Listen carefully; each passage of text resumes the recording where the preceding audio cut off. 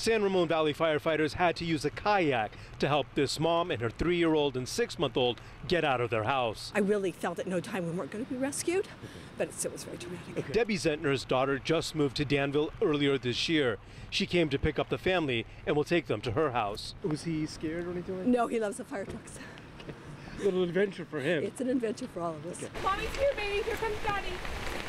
Nelson Brostrom says their garage already has flooding.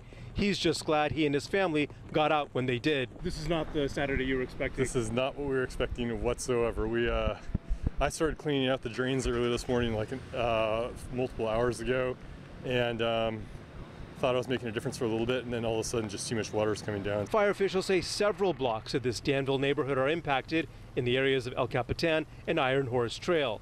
John Beans took video of this SUV floating across the street. There's a Ford Excursion 1 block there that's up above its axles in the water, and I saw it come floating down a street to a stop.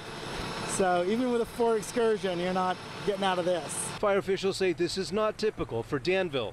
Battalion Chief Eric Falkenstrom says there was just too much water for the drainage system to handle. Any and all creeks right now are over flooded, and so what's normally a small creek has turned into this.